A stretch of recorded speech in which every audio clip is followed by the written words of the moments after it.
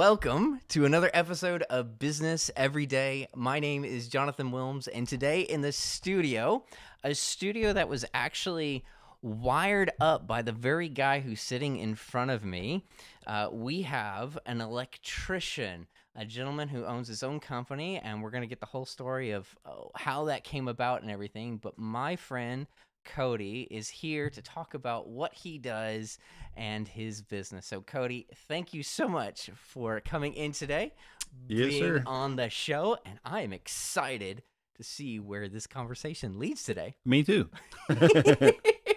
My friend, just can you give me the brief summary of who you are, where do you come from, and how'd you get into the business of electricity? Well, Cody Buchanan. I'm 40. Well, I will be 45 in September. Okay. So, I'm an electrician. I've been an electrician for 26 years. 27 years. Wow. So 27 years. So that's a lot of years. Yeah. I have a few years on this earth. So more than half of your lifetime has been in one industry. Yep. That's impressive. It's it was hard, but you know, it's kind of crazy, like growing up and how like I thought I wanted to do electrical work. Actually, I wanted to be in the Army. My dad was in the Army, so I thought, man, I could go in there and go gun ho like my dad did, you know, and see the world. Really, is what it all boiled down to. Cool. And I was born in Germany, and I wanted to go back to where I was born at. Interesting. I had no idea. Yep, I was born in Wiesbaden, in Germany. So it was kind of cool. But I was probably 9 years old, and I took this alarm clock. I was like, man, I just started getting into stereo systems and like, I don't know, I just wanted to make it louder, my alarm clock. So of course, I kind of got in trouble for this. So there was a couple alarm clocks that like my stepdad actually like tore up or something. They weren't working. He had a whole bunch of alarm clocks for some reason I did not know. So there's just stacks of alarm clocks. Stacks, honestly. So, and then some speakers, like stereo systems, because back in the day, that in the home speakers, they didn't have no cool little bows. They had humongous tower speakers. They took up some space. 100%. Yeah. So the sometimes the receivers quit working, so you couldn't match the brand, so you had all these other speakers. So what I did, I took the alarm clock apart that had a radio in there too. Okay. And I literally hooked up like 20 something speakers to this one little bitty alarm clock. Oh my gosh. And it was crazy. Hooked them all up. I soldered them all together. 8 or 9 years old. I got in trouble for that because I wasn't supposed to be messing with that stuff, and I just like, this is gonna be cool. Burnt my hand, burnt my finger. Yourself, Cody. I did 100%, couple times. So then I turned the alarm clock on just to see what it sounded like, and it was crazy. Like you wouldn't think that much sound would come out of the, because little cheap alarm clock, Yeah. It was loud. Oh my. It was like I don't know how it was that as loud as it was, but it was kind of cool, and I was like, man, I kind of want to do this. So I was telling my buddy about that. I was in elementary school. I remember now. So I was in elementary school when we did this. My buddy asked his dad, or told his dad about, he wanted to build a radio. Well, his dad got him this radio that you could build. He got it from Radio Shack. You could build your own radio. Okay. You ever remember those? I remember those old kits. You had both the crystal radios from way back. Yep. And then you had the actual kits that you had the big transistors and you could solder. Yeah. Transistors. We built this radio, me and my buddy. His name is Dustin Wright. He's actually a crazy guitarist. He can play any instrument you want. Kind of like you. You know what I mean? Oh, thank you. The whole, I don't know, it's kind of crazy. So, his name was Dustin Wright, but we called him T-Bone. And the reason why we called him T-Bone, because he's a little chunky guy, and my brother's name is Dustin too. So, not to get him mixed up. You had to have different names. Yeah, his nickname was T-Bone, and it's stuck. His name still is T-Bone. It's crazy. That's awesome. Yeah, elementary school, guys. That'll get you. Yeah, it's kind of crazy. So, we built this radio, and we got some like Japanese or Korean radio station in. Whoa. And it was crazy. We were like, whoa. Like, I mean, and then it was over from then. I was like, man, we tried to build this bicycle with, put a motor on the bicycle, electric motor, but we didn't know how to run the electric motor. We tried to hook up like batteries to it to like run it. And I don't know. It's just like experimenting with so much, got zapped so many times. Like, and it hurt, but. Do your nerves even work at this point that you've been doing this thing for 20 plus years? Yes, because my kids get on them all the time. Okay, so, good answer. Good. Yes, yes, they definitely work, and they definitely know how to push the button. Okay. So, yep. Okay. So you started with an alarm clock and speakers, and somehow that you had a goal of doing Army. That didn't work out, but that somehow led into electricity, being an electrician. What's that part? What's that journey? I've always been a go-getter. Like, my family didn't have a lot of money. 4 kids growing up. Mm-hmm. My mom and my dad divorced. My mom worked her butt off, so I knew that, like, the Army didn't get paid good money, but I knew electricians did. Okay. Because they had all the cool cars, and that was the whole thing. Observant. Hey, yeah, look for who has the stuff. Not if you want nice stuff, you have to make money. Well, I can be an electrician because I put an alarm clock together. This is pretty much what I'm like. I got this, So, actually, my stepdad, he did HVAC for this company in Nashville. Okay. And he needed a helper, and I was like, man, that's still doing electrical work. Yep. HVAC. You know. So you got some high voltage, you got some low voltage, you got the whole scope. Yeah. So he asked me if I wanted to come be his helper, and I was like, yeah, dude. Like, I'm all about money, and here's the thing, like, as far as education goes, and I kicked myself in the butt for not doing this, but I dropped out of school. I dropped out of high school. Okay. I was 17, just turned 17 years old. You were close. Well, ish, but ish. Yeah. And I thought, you know what? I could, I planned on getting my GED when I got out, but I started working. So I didn't want, I don't know. It was hard for my mom, cause she had, 4 kids or whatever. Worked really hard is like, just go through school. Yeah. I mean, and we grew up poor, so, and I wanted nice stuff. My mom couldn't afford it. She tried everything she could, she did everything she possibly could, but she just, she couldn't, we just didn't have it. So yeah, I had this high expectation of where I wanted to be in life and where I was, but I knew I had to get into a good trade. I like doing it. Mm-hmm. It's probably because I got zapped too much, and it probably it broke something. Something's broken there, because I literally got zapped yesterday by the temporary, and I'm like, yeah, that's what it feels like. So, because once you do it for so long, you're like, you don't like getting zapped. I'm a little bit older. It hurts, like, yeah. You end up throwing screwdrivers because you can't stop shaking. You know what I mean? So, I got you.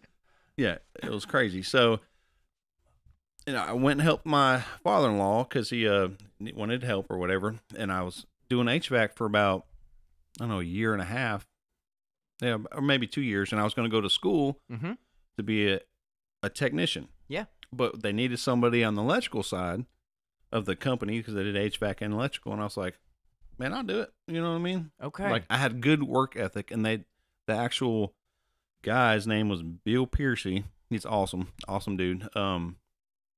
He requested me come help him, and I was like, man, yeah, I'm down. I want to learn. This guy knew his stuff. Mm-hmm. I knew I'd learn good. Yeah, or like a good teacher, so I would learn a lot. So it's incredible how far you can get just when you show up on time and are willing to work. That's the key. Like you can get far. Like, we don't even have to get into, like, you don't need this certificate or this education or this exposure or have the best affluent. It's a willingness to learn, right. to better yourself. I mean, that's been probably the biggest thing in these conversations is people are just like, if you just show up, talk to people, and be transparent and help solve problems, like, there's nothing you can't accomplish or do, and your income possibilities are endless. Yeah, 100%. So they recruited you into the electrical side of the HVAC company. Yep. And then was that an apprentice program? No, it was job or like hands-on experience. I've never went through the apprentice program, or technically, I've never went through the apprentice program, but Okay. it's more hands-on for me. Yeah. I'm not very like I can't study good. I wasn't never good in school. I could take tests, I could do all this stuff, but I get overwhelmed with stuff. Not that I like didn't like to read or nothing like that. It was just like it was boring to me. I'm more of a hands-on kind of person. So yep, I can relate to that. And I believe 100% you can. I know a whole bunch of electricians that went through the apprentice program's awesome. You could learn all this stuff from all these books and do all this stuff, but you get out on the job in the field, and you don't know what you do. Like there's so many different scenarios that they don't teach you, right? That you will not you can't learn besides hands on.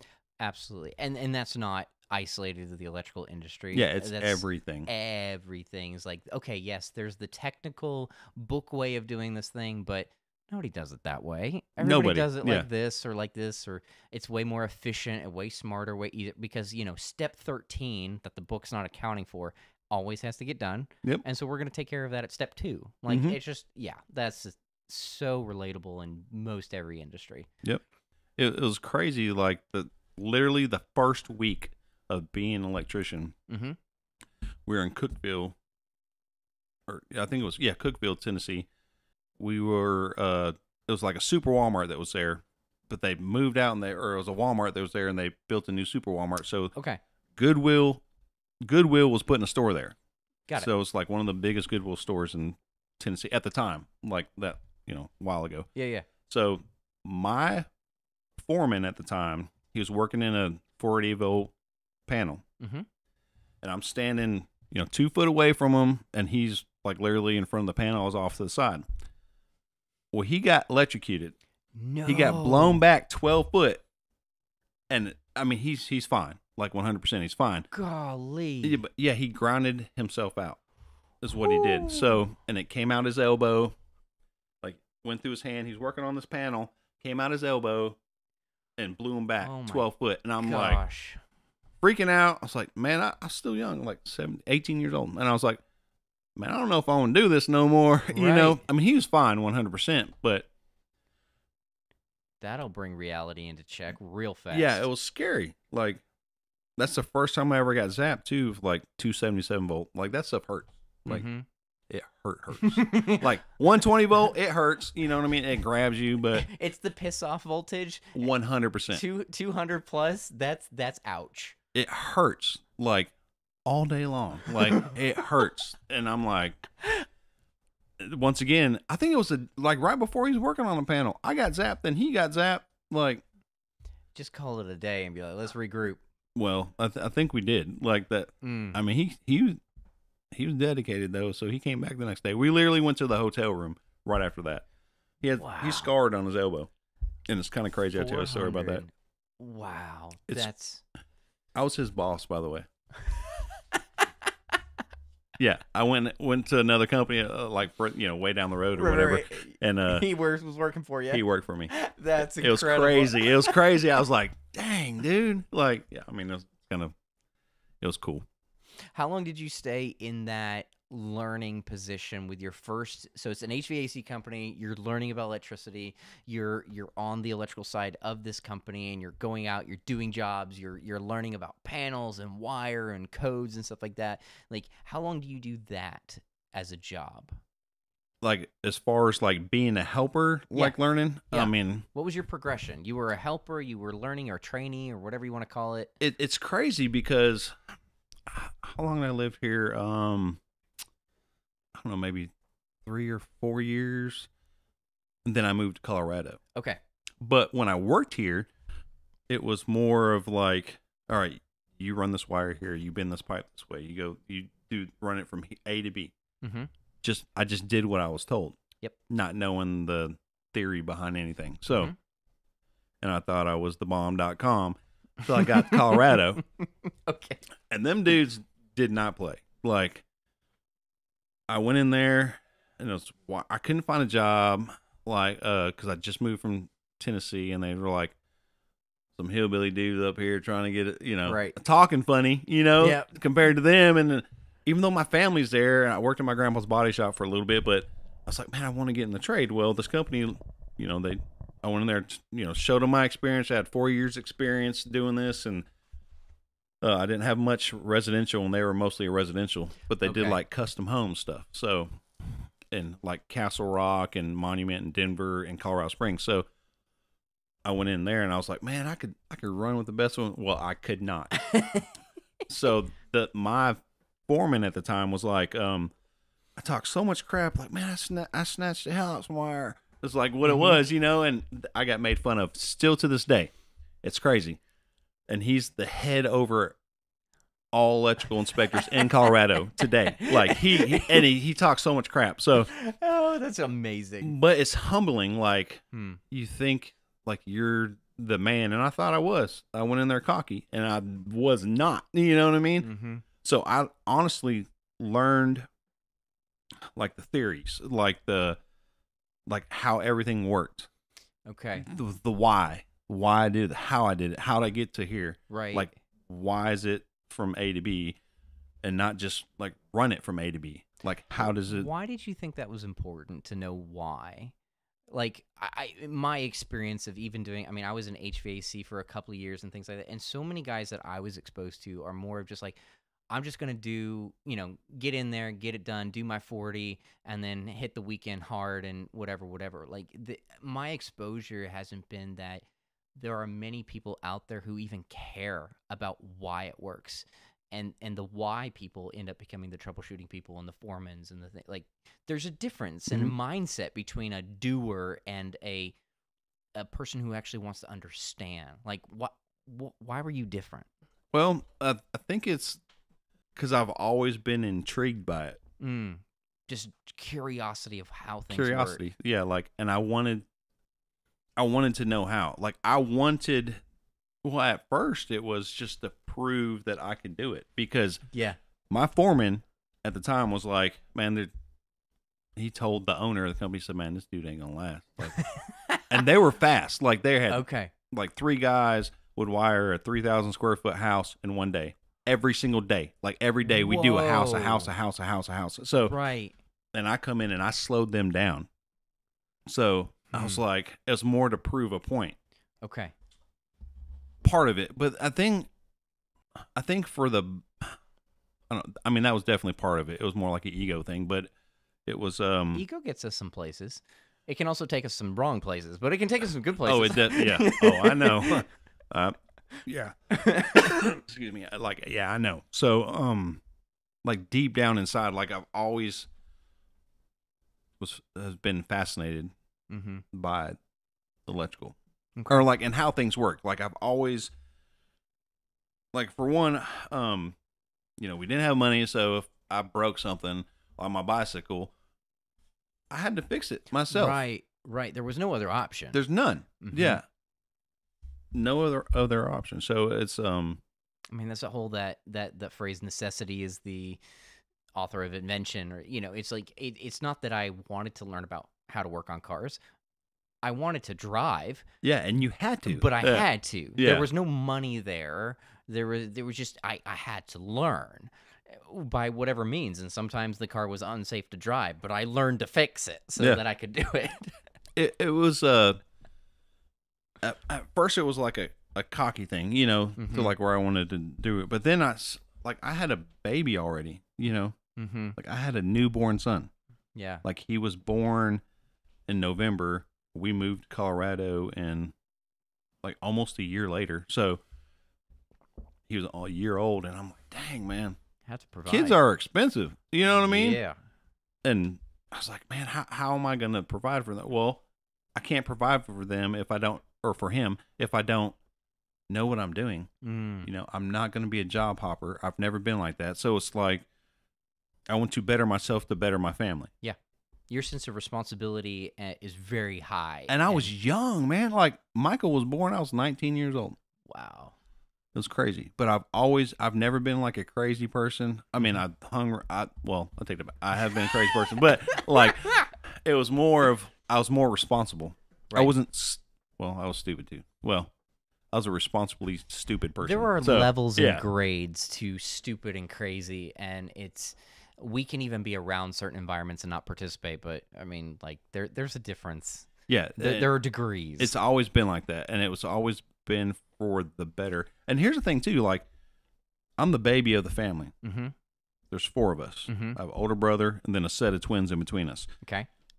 And their life, like, I did not want to work at McDonald's or like I mean, I would. I'd do whatever I had to do to provide. And actually, I worked at Sonic for 2 weeks. But there you go. Yeah. So that's I mean, it's crazy. But I saw, and they're older, so I saw, like, hey, why are you working there when you can learn a trade? And I knew then, like, all right, it's like not even a status symbol, like something you could build a life. You can't. I mean, I guess you could build a life, and people do. You know, I'm not putting down nobody, but like working at fast food or not having a trade, because Dave Thomas started somewhere. You know what I mean? Well, you can build a life doing anything, but there's also like the genuine results of different industries. Like the demand for fast food at a certain dollar amount is only so much. There's a limit. There is a limit. Yeah. But there's also like you start talking about electrical or any other trade, and you're like, wait a minute, there are levels within levels. And you could be like, well, I'm going to do this residential. I'm going to do it here, or I'm going to do it big mansion, or I'm going to do it industrial, or I'm going to do it like there are so many different levels even within the different sects of the different industry or the expanse of the industry that you could be like, your possibilities are endless. Yeah, it was. And you knew that at 19, 20 years old. I did. That's awesome. Well, I fell into it. It's like it. I got lucky, I think is what it is, because like nowadays, you have to have an education. You have to graduate high school. You have to get your GED. And I always told myself, like, I'm going to get my GED. And it's crazy because I never did. Okay.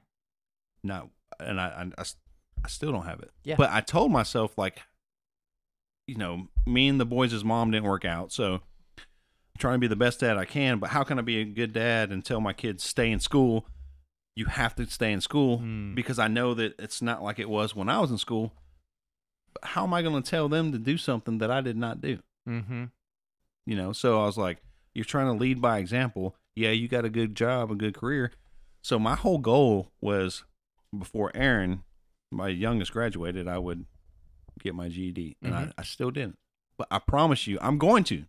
I don't need it. Like, I love it. I'm going to.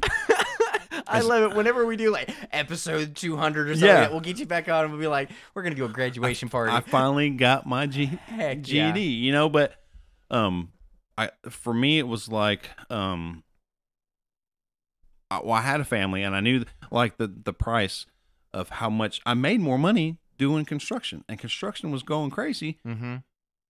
I'm scared of heights. But I always have been, but not as bad as I am now. But I feel like I could not climb on a roof and do framing, right? Because I'm scared of heights and I'll probably fall because I'm clumsy. So I couldn't do that. I didn't want to do plumbing because it could be pretty nasty. Yep. Because even if literally, if you do new construction, you're eventually going to have to do old construction too. So even fixing your stuff it's crappy. At some point, it's going to leak. It's going to break. 100%. It's going to. I didn't want to do that. Yeah. So, and I already had HVAC, and I was like, man, I don't want to deal with insulation. That was a big thing, like because you got to insulate some of the ductwork. It hurts. It's annoying. It's 1,000 cuts type deal. Yeah. Like it's just like abrasive and been there. And I was like, you know what? Electrical work, easy enough. Yeah. And you can see I don't know, like looking at all the cool lights, and even back then, like it's so far advanced now. It's anything you could think of, they make. But even back then, like all the cool designs, like of the lights and like how do they work? Mm-hmm. It to me it was crazy since I was little, like I don't know what it's called, but the static thing, you put your hand on it, the static thing or whatever. I was like, man, that's cool, but that's electricity. Like, I mean, Nikolai Tesla, I've always liked him. Even then. Yeah. Like, I was like, man, that dude got it going on, but yeah, that's a whole nother. Yeah, that's so cool that something about this interest has been with you for the majority of your entire life. Yep. That has actually, you're one of the few that I have experienced where what you were interested in as a very young person has actually turned into a lifestyle and a career and a business. Yeah. Like, that's awesome that whether you knew it or not, or if it was intentional or not, like something about that thread of intrigue and discovery of something new and all the cool creative lights and how does it work, and like that is maintained throughout all the years. That's really special. I like it, man. Yeah. Like, I'm trying to teach my kids that too. Yeah. And I mean, they both went other routes, but they keep coming back too. Okay. I was like, huh, it's in their blood. You know what I mean? Like, it's in the genes. Yeah. It's there. They got it, So how'd you go from Colorado residential to owning your own business? Like, that feels like a big jump. Well, it is. And it's crazy. Okay. So when I moved to Colorado, I lived there 11 years. Okay. 11. Yeah. My I still have family there. So yeah. They're from there. In the 11 years time, I got a $17.50 raise. Whoa. In 11 years. And it's crazy. That's incredible. 100%. And I'm like, man, there's crazy money. Wiring houses. Now, we did some commercial stuff too, Yeah. But for me, I've always been high sprung. Like, I probably should have took some ADHD Adderall or something back when I was younger, because I'm always like a squirrel. They didn't have that yet. They didn't. Okay. Yeah, so I was like a squirrel. So I'm like, in residential, you have to be fast. In order to make money, you have to be fast, because you really do have to do that house a day or every 2 days or something like that to make your money. And I like it. Like the challenge of, I was like, oh, we got to get this done. We got to get this done. Got to get this done. And it's kind of crazy. Even like, I challenge my boys all the time. Like, all right, if you guys can beat me, like pulling this or this, right? And I want them to. That's the whole thing, right? Like, I'll give you guys $100 bill or something stupid. You know what I mean? And yes, it's to get the job done, but it's to like motivate them. And they've tried. And I'm not going to let them win. Like, my goal is not to let them win. Right. Like, if they win, of course, I give them the $100 bill, but I want them to be that guy that's like, man, that old man ain't gonna beat me. You know what I mean? Because I was we used to, race all the time, did all the stuff. Well, anyway, I'm getting too far ahead. You're okay. Like, when I was in Colorado and I got a $17.50 raise, so my foreman, who's the head over the state of Colorado, all electrical inspectors, good boss to have. Awesome.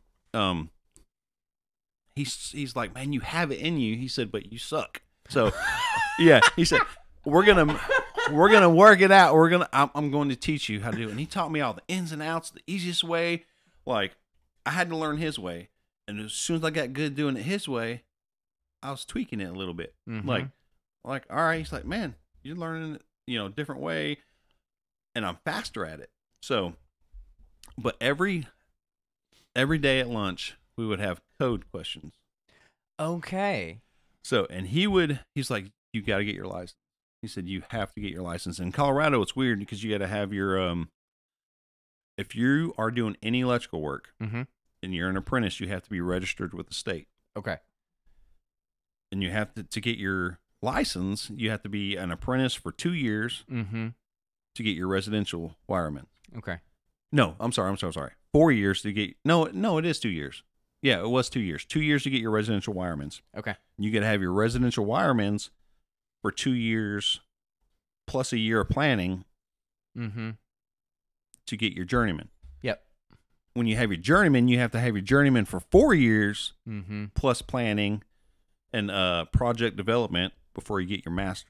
Right. So there's a process, and it's awesome because Are most of the companies out there unionized? no. Okay, so it's independent, but it's just a lot of regulation. I mean, there's union contractors but wherever just you a lot go. of regulation of this is the process and how you do it. Yeah. Okay. Which is good because you don't have them like fly by electricians. If there's a storm or something comes through there, companies come in, you have to be registered with the state. So that's kind of cool. But his name's Shelby Erickson, and that dude would ask me all these questions and like time frames. And I wanted to get my license. So and it was, I took that test like 4 times for the residential wiremans. That was easy. It's an open book test. And it sounds so easy, like, oh, it's an open book test or whatever.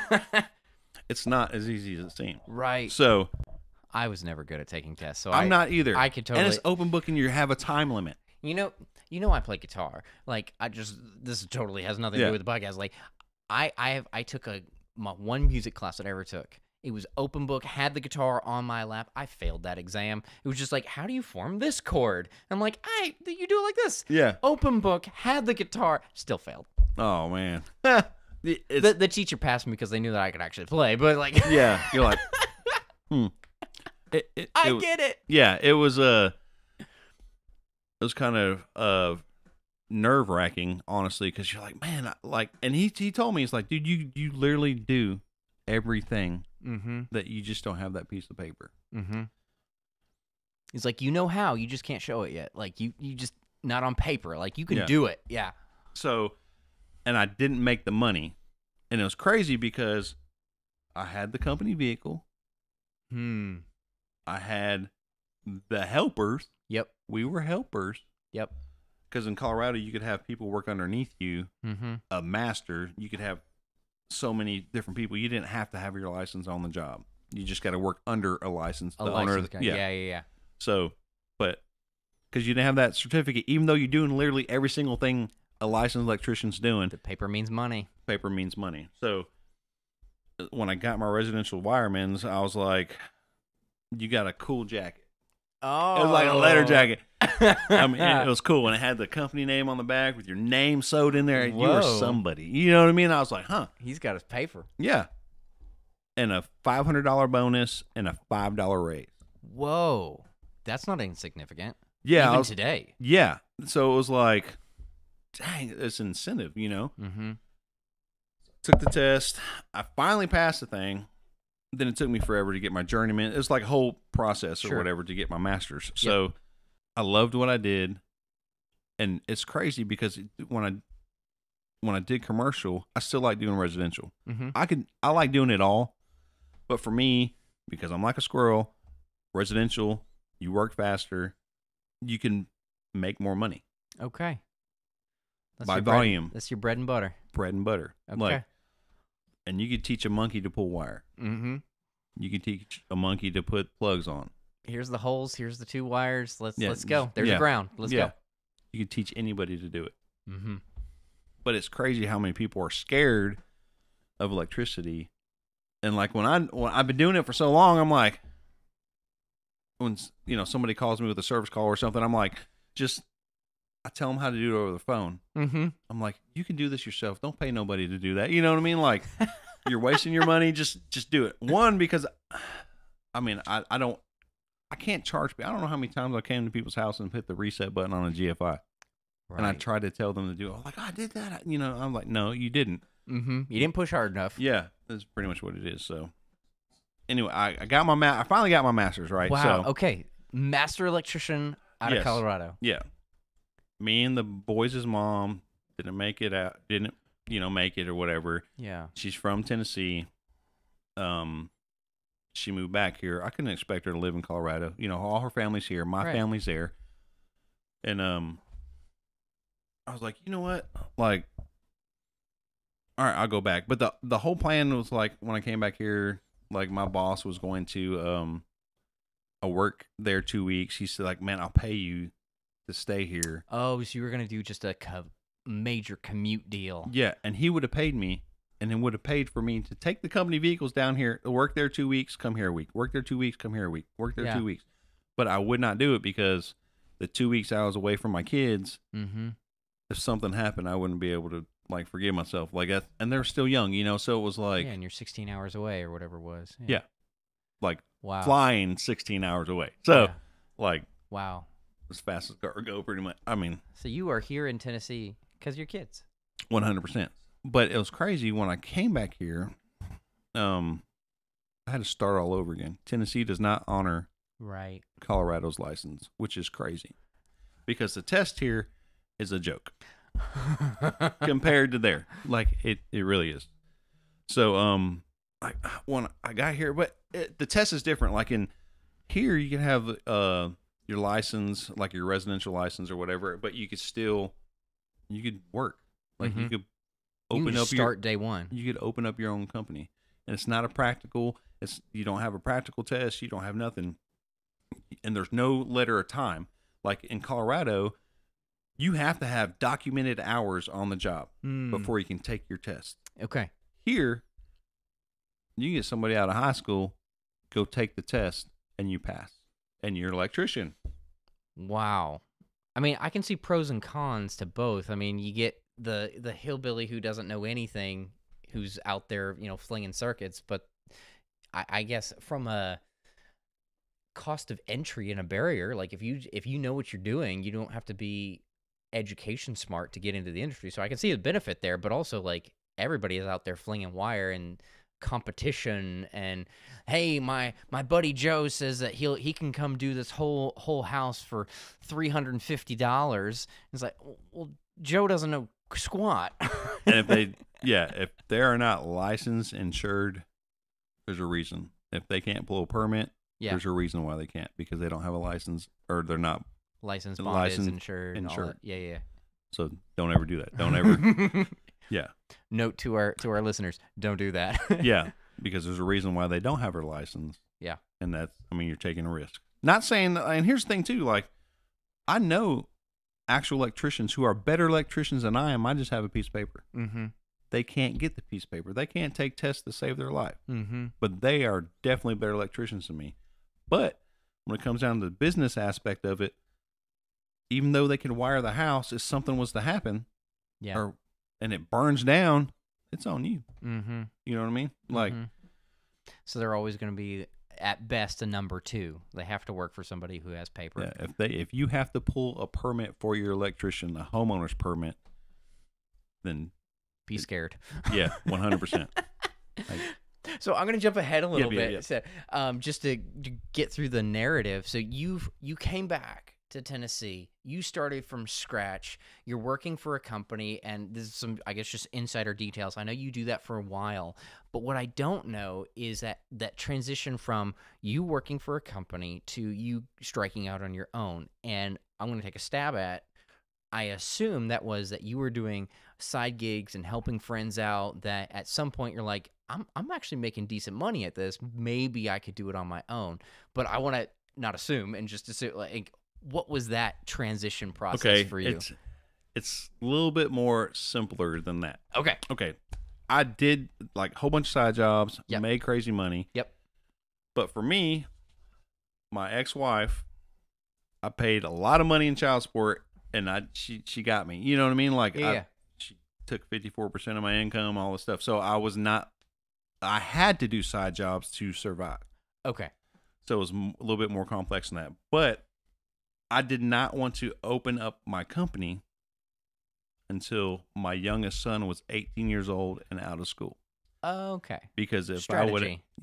I would have opened, and I planned on it. Okay. But she's not who she was then. You know what I mean? Like it's night and day, you know, but if I made $1 million, she would have took it. Right. So it's more out of spitefulness, like we all start with something, and we grow from there. So, I mean, I wanted to start my company, but I knew if I did at that time that I'd be working for her. It's an additional 50% tax bill. Yeah. I don't know all the nuances and the stories, and I don't need to, but just from a practical conversation standpoint, it's just like, it's really hard to start a company if you know that 50% of your revenue is going to be out the door from the start. Yeah. And usually companies that start, their revenues are very slim margin. 100%. So that just is not survivable. So from a business standpoint, that sounds really, really smart and strategic and Yeah. acceptable. It's a lesson learned more than, yeah. Boys are grown. Yep. They turn 18. Yep. How quickly after that does Buchanan Electric, is that right? Yep. Buchanan Electric come into being?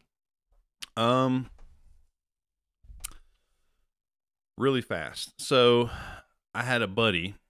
I worked for this guy. He's a state electrical inspector now, but he wasn't at the time. Okay. And he's an awesome guy. Mm-hmm. But I had a friend from high school that opened up his own company, and he just started. And I was like, man, he needed some help. Okay. And I was like, I'll help you start your company. You know what I mean? But know that I'm going to start my company too. Okay. You know, like I'll help you get his electrical company, construction. Okay, his electrical company. And I help you get get you going or whatever. I've known him because we wired the hospital together. That's went to high school together or middle school together and met back up at longtime friend. Yeah, longtime friend. So, worked for him for a little bit, and I was doing so much, you know what I mean? And I learned a lot from him, even though we're not close now. Like it's crazy, but I learned a lot of the do's and don'ts. Got it.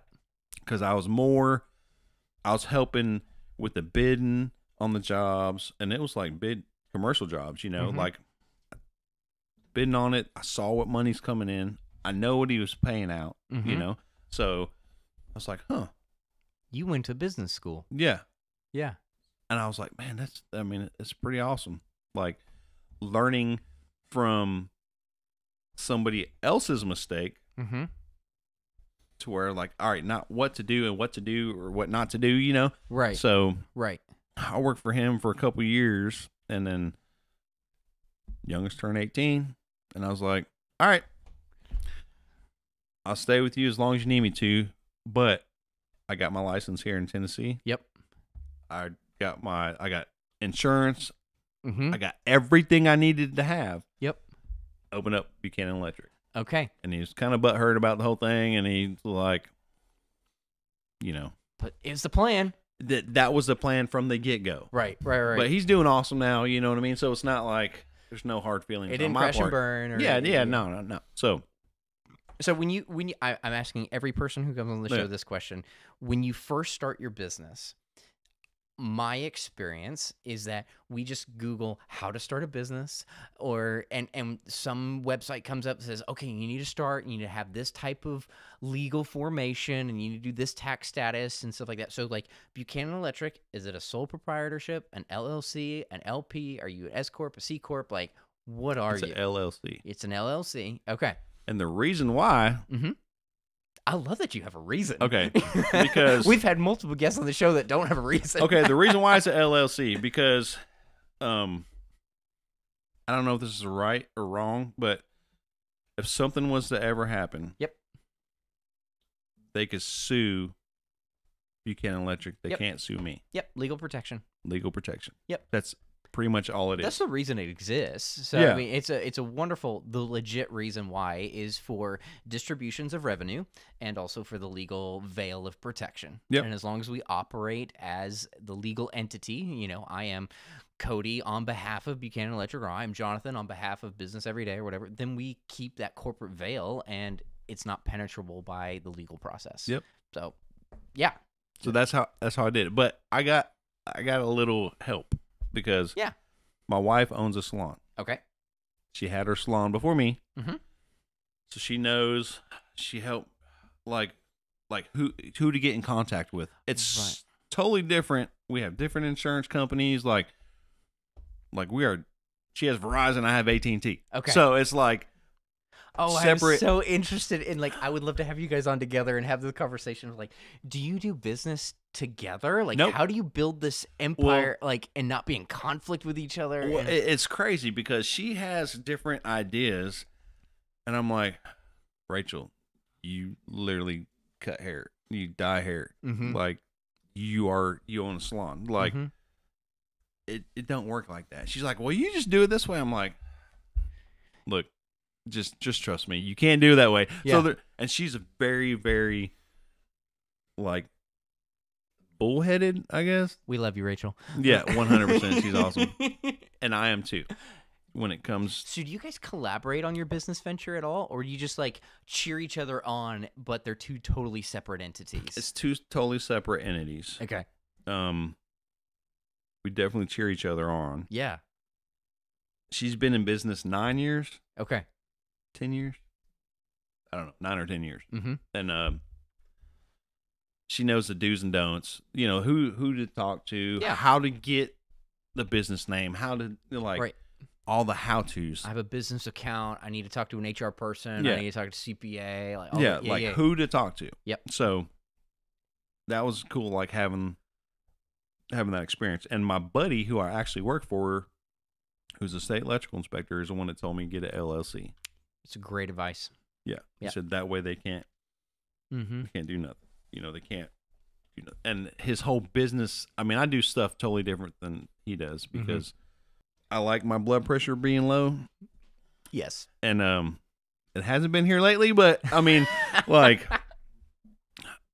I like the calmness of it. And he told me a whole bunch of experiences of what to and what not to do. So it's kind of cool having somebody that will actually be real with you and tell you, right, like what to do and what not to do. Well, my experience is like nobody who actually has a real company. There's all those social media fake companies or whatever. But those who actually have a real company, nobody does it by themselves. It's a collaborative conversation. It's ask this person, hey, what do you do? What's the best practice? What software do you use? Who's your tax guy? Who's your legal guy? Like, it's all based out of relationship. And if we're not, my experience has been that if you can't relationship, you can't do business. 100%. Like, even talking to a client or a customer or something like that, if you cannot have communication and be able to build rapport with another individual, you're really never going to be successful in creating a business, because that's what all business is based off of, is some sort of relationship with somebody or some entity or some company, or like, even if it's Susie at the reception and you're just ordering things, like Susie's going to process that order much faster and more effectively if you have a good rapport. Yeah. So yeah, that's cool that you kind of had that guide, both from your wife and then from this buddy. Here's the kicker. Where's the kicker? All right, so I don't know what to charge. Okay. So when I started my company, I was like, all right, I'll make X amount of money. And I worked for a very well-known, I was their maintenance electrician. When I first started, it was me and my oldest son. So, or no, my oldest son came in after the fact, but because he was still in high school. So, started with this company. I ain't gonna name the company. But I wasn't paying myself what I should have got paid. I wasn't charging what I should have got charged. Okay. And I let them dictate that. So when I talk to other electricians, because like if I'm not out to, I will never take nobody's work. I'm not out to stab somebody in the back, you know, like it was hard because I didn't know what to charge. I didn't know what the going rate was. I know what I wanted per hour, which was so far below than what the normal person was. I didn't know what to, like, it was crazy because starting a business, like I didn't take in consideration, you gotta pay taxes. A lot of taxes. A lot. Yeah. Self-employment tax is no joke. Yeah. So, and then you bring money home and you have to pay taxes again. Yeah. You pay taxes on taxes on taxes on taxes. Better not die. You'll get taxed for it. Yeah. 100%. The death tax. But it was a very humbling experience having to ask what other electricians. What are we charging? What is the going rate? You know? So. Yeah. It didn't work out with that company, but it's kind of it was crazy because when I found out, like, man, I'm not going to be able to make it paying taxes. I'm literally making $100 a week after like paying everything. Right. I mean, that's the thing with starting entrepreneurs and stuff like that, is usually you are putting in you're probably working 100+ hours a week. Every bit of it. Because not only are you doing the job, you're bidding the jobs. You're going home and doing billing and paperwork and invoicing and talking to supply houses and building relationships and trying to figure out these jobs. And like, you're making $2.50 an hour. It's really 24-hour job because you dream about the job. You wake up, you're like in the middle of the night, like, dang, like I should have done this, I should have done that. You literally dream about everything. Like, you're like, all right, it's a 24-hour thing. Like, to anybody who thinks that entrepreneurship is the easy life, no, it is so hard. Like, so hard. Like, you got to have grit. Yeah. You have to have the drive to do it. You know? So the first company I worked for, or like when I was on my own, didn't work out. So Yeah. my real good friend, electrical inspector, he gave my name to a builder who's been around Clarksville for a very long time. Okay. And I was like, man, and I asked the builder, which is stupid probably, like, what's the going rate to wire your houses, you know? They're like, oh, well, this person charges this. And I was like, all right, cool. Well, I'll charge that too. It's just where we'll start. Yeah. Yeah. But it's not what they charged. It was the whole thing. I was like, how are they charging that and so making any money? It's way less than. Oh, yeah. I mean, they're trying to, build houses and do all this stuff, to where they make less money they have in it, the more money they make in the end. You know what I mean? It's absolutely, it's business, Yep. So for about 3 years or 2 years, actually, 2 years, I'm making nothing pretty much. And I'm stupid. Dude, I almost lost it. Like, I almost lost everything.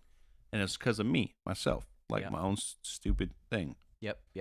You get these checks that you think are huge, and you're like, man, but you got to pay out your materials. You have to do all that stuff. And I was, so I get like, and I was doing it stupidly. I just get these big old checks, and I'm like, man, this is awesome. 50,000 isn't 50,000. No, it's not. It's like $150.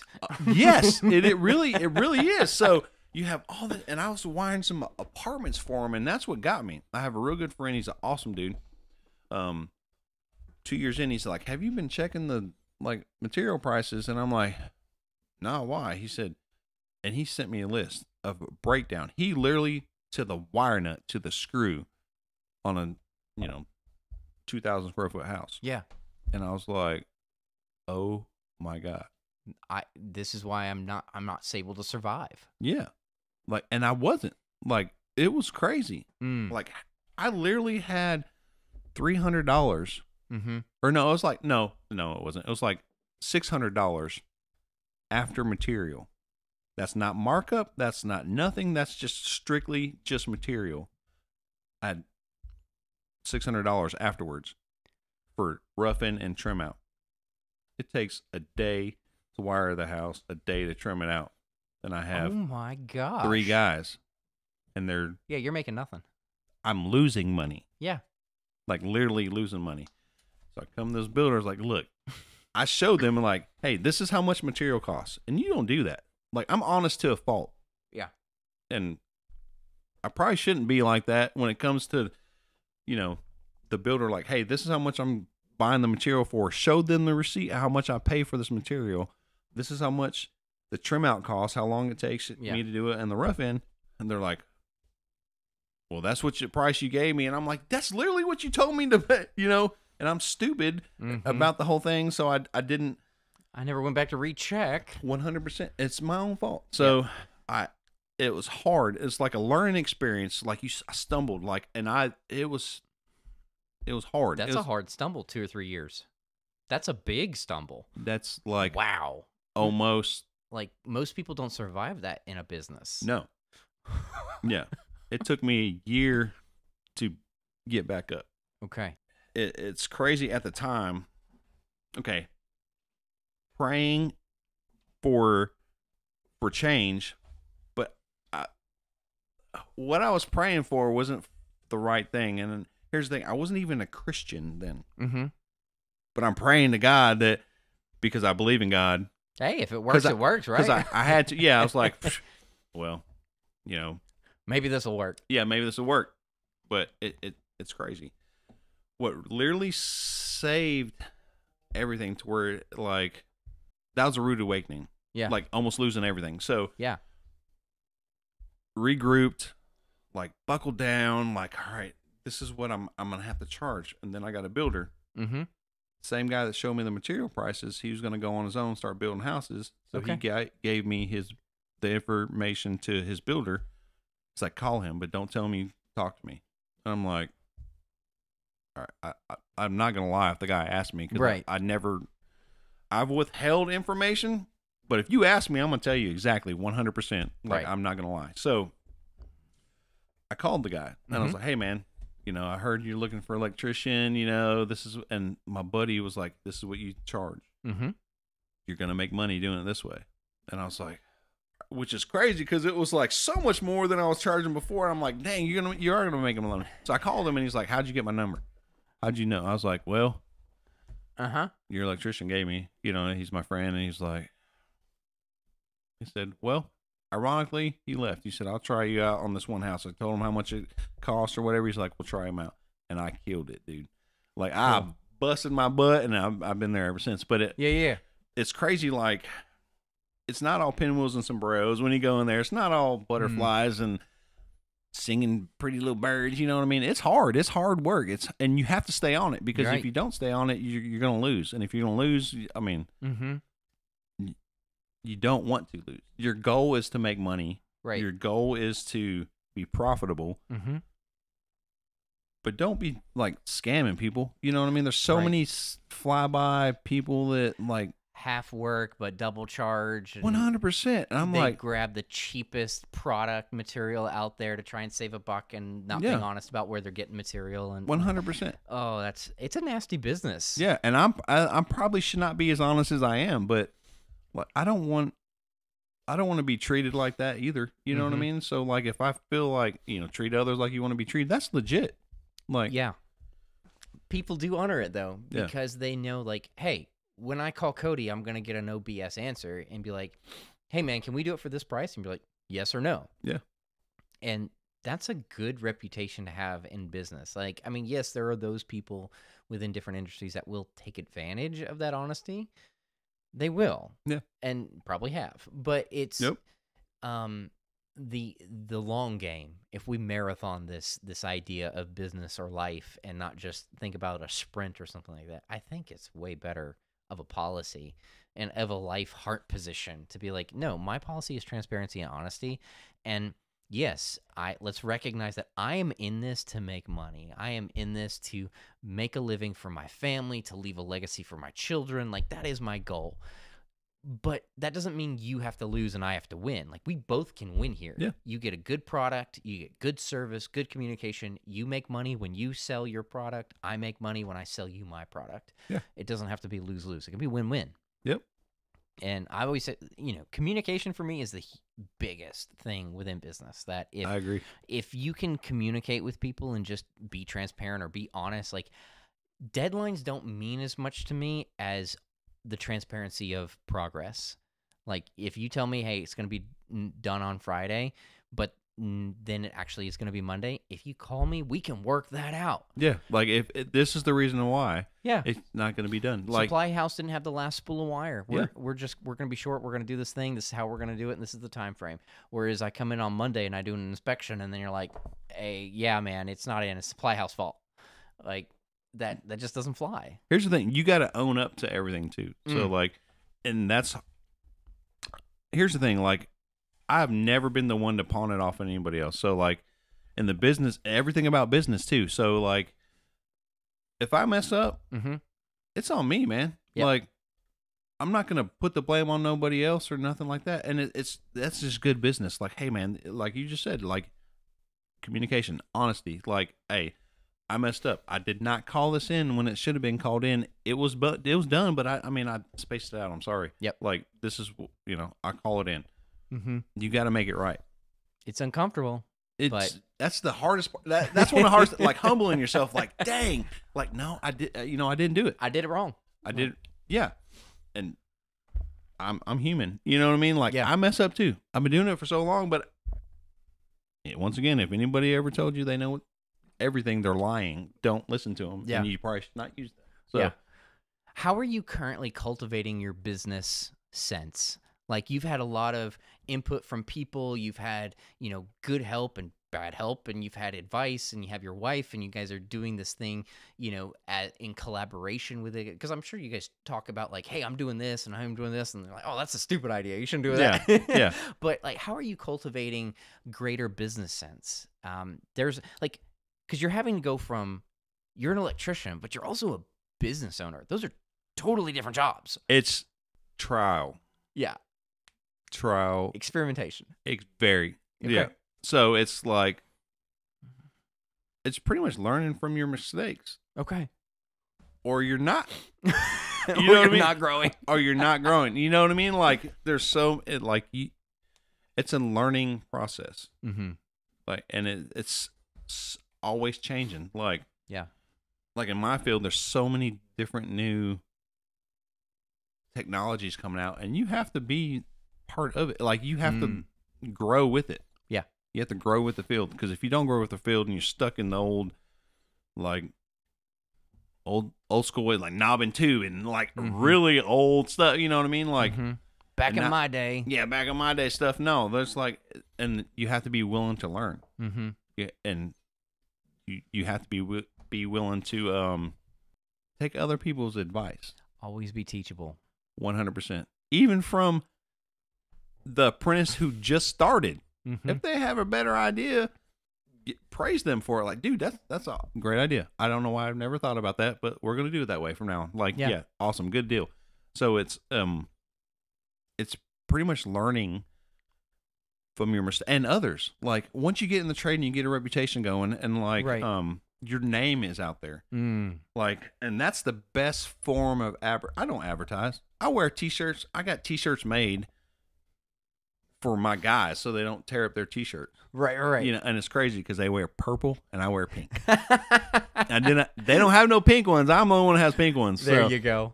And my wife, of course. But so you're at a point where you do not advertise. You don't acquire clients, but from word of mouth. Yep. That's incredible. You are 6 years into business and you only do it word of mouth. Yep. That's called a incredible reputation. Well, I don't know about all that, but it's I would say so. I'm very, very humbled about stuff, you know what I mean? So it's but I take pride in what I do. Yeah. And you could tell from the work that I do. And I take pride in what my guys do, because when it all comes down to it, my name's on it. Yep. Now, granted, my kids have the same last name and they work for the company, but my Cody Buchanan is on the paperwork. It's my business. I am reliable.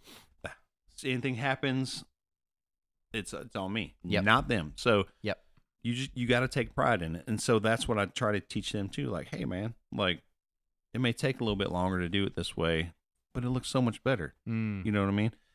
Who cares if it gets covered up with drywall?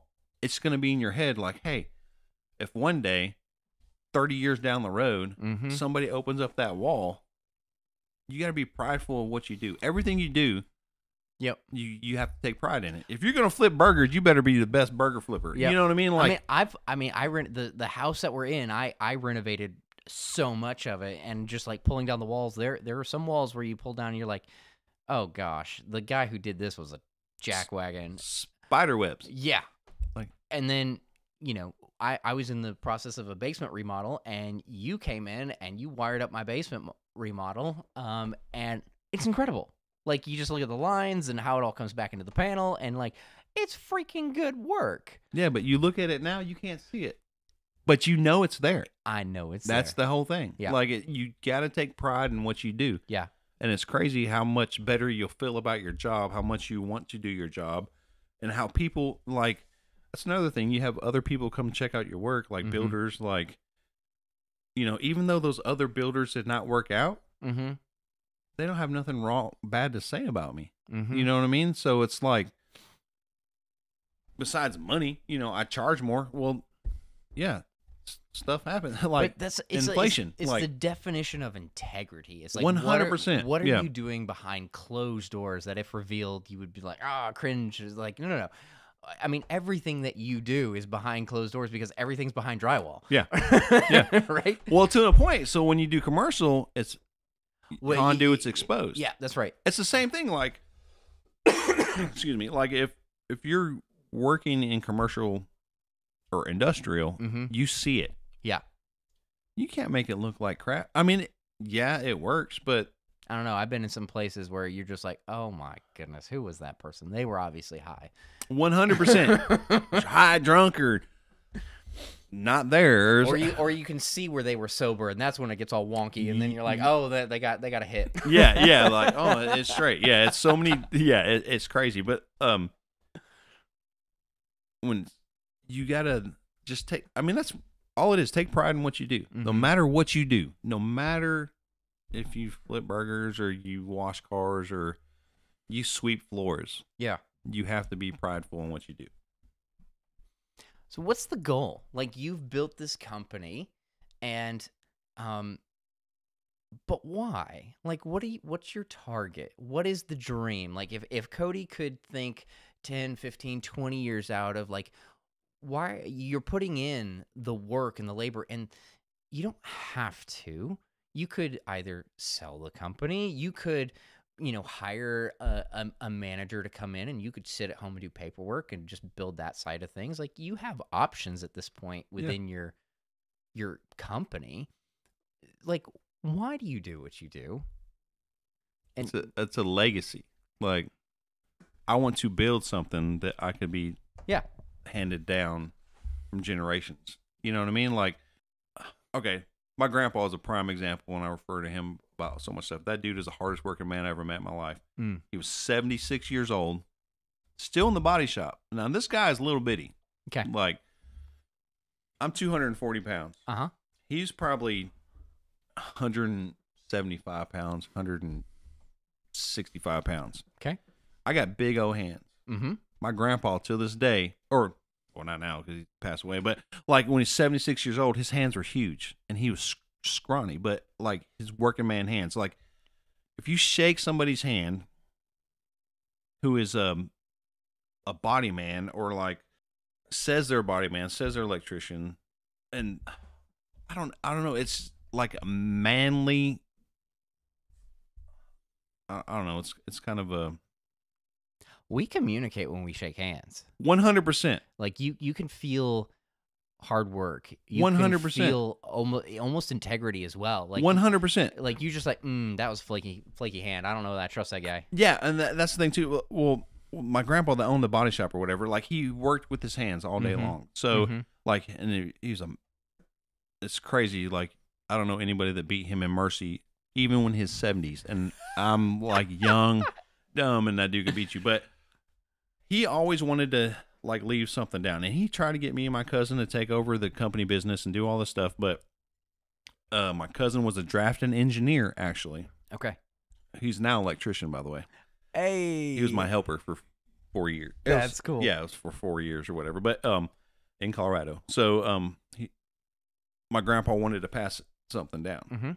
Well, and cars is my passion too, which is, it's crazy. Like, why I'm not a body man, you know what I mean, or work with cars, because that's literally what I love to do. Just like, I've had 66 cars in my life, and that's just cars. That's not counting motorcycles and stuff. Like, it's just, I don't have that many now, you know what I mean? But it's just like, get them and just see them. It's in the blood. Like, it's just, You know what? That's probably electricity too. So like, it's like building something and seeing what it can be afterwards. So like, when you wire something, man, there's nothing there. Then when it's done, like, it all works. It comes together. Like, it's a puzzle, like magic. So I want to leave something for my kids, my grandkids, like something they could look back on. And I literally work every single day. Not so much now. I mean, I do. Like, I actually worked. It was crazy hot, muggy and stuff today. But I know you're out there. You're doing the stuff. You're not sitting at home in a nice, cool office or truck. You're out there pulling and wiring. Now, there's and days I don't. And it's like, when work's slow. Yeah. If I go in there and help them, and my kids know that now. Like, all right, you want me to come in there and show you how it's done? Well, guess what? We're off work early, and you're not getting paid. So I want, and it's not arrogance. It's actually love. 100%. So Yeah. and I want them to take over the company. It's Buchanan Electric for a reason. I wanted to do Buchanan and Sons, God's honest truth, but I didn't want somebody to make fun of BS Electric. So that's why it's not Buchanan and Sons. That's incredible. That's oh man. And for so long, and it was funny because I think that could just be the nickname. My I think it was my best friend that was like, "You're gonna name it BS Electric?" I'm like, "No, I'm not." I was like, "Dang, dude! Like, you just ruined it for me." My thunder. So now Buchanan Electric. Buchanan Electric. And it's crazy because my brother, who's a Buchanan, my two sons, Buchanan, like they work for me. So it is a family business. Yeah. So that's cool. My grandkids are gonna work for me, not my granddaughter. You know what I mean? Yeah. Because she could do whatever she wants. Yeah, yeah. Know? But my grandsons, I have 3 of them. They're coming up in the family business. If they want to. Yeah. Or if not, then, I'm not going to hand them anything. No. I have been guilty of doing that, to an extent. You know what I mean? I came from nothing. I don't want them to live like... there's that, I had to, but there's a line. Yeah, between it's like, I can now be a help, but I don't want to hurt them or enable them, but I also don't want them to experience all the crazy hard things that I did. And where's that balance? Yep. And just like running a business, running a family, you're going to do some things really, really well, and you're going to do some things not well, and you're going to learn along the way and take people's advice. And like, it's a journey, a process. Yeah. And you're in it. And that's really cool that even I hear from your story, like even as a young person, very young person, this legacy component was there of, man, admiring what your grandpa was doing and that being an intrigue and a pull, and then taking that, like, man, even from a young age of like, I'm going to do something for the long term, even like building these alarm clocks and, coming like all the way, like it's a part of who you are, this legacy component. And that's really special. Like one of the questions that I grapple with is when someone builds a company or is talking about building a company, it's like, are you doing it for money? Are you doing it for family? Are you doing it for prestige? Or it's like, what is the reason in the core of what you're doing? And I think it's a little bit of all that, though. It is, but there's always a dominant driver. And from this conversation, it doesn't feel like it's not prestige.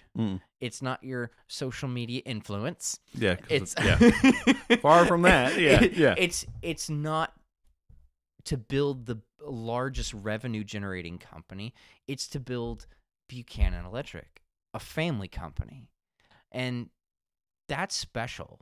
Like, I think we make different decisions as business owners depending on our primary directive. Yeah, and one of the components that you've mentioned through this entire conversation is that honest and integrity that you hold personally. Well, your brand, your company holds that as a value, which then, your sons can perpetuate. They could damage it, but they could perpetuate it. And to be able to hand them something that's like, hey, this name, Buchanan, it means something. It means something. Yeah. Not only in the industry, but in this community. And so it's like when you call this company, people know that it means this, this, and this, and this. It doesn't mean cheap. It doesn't mean lie. It doesn't mean that. No. It means responsive. It means quality. It means, like, that's what it means. Yeah. And to be able to build that and then pass it on, that's incredible. That's really cool. It's crazy. Like, I had my aunt ask me one time. She's like, pretty much like you do. Like, why did you wait so long to open your company? And I'm like, well, really, there's some practicals. Yeah, there's some practicals behind it. I was like, but it's more of like the fear of failure.